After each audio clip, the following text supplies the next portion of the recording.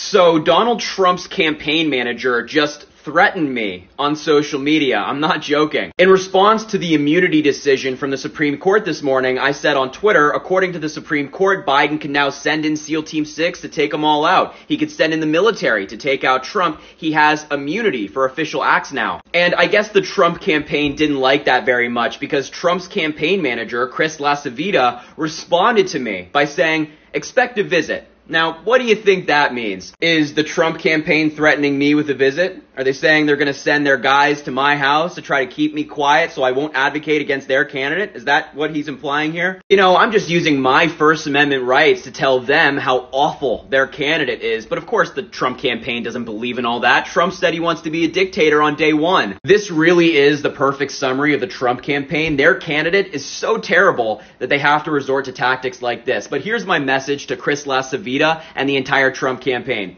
No, I won't be quiet. The tens of millions of Americans who don't support Donald Trump won't be quiet either because we see Donald Trump for what he is, a con man, a fraud, and a convicted felon.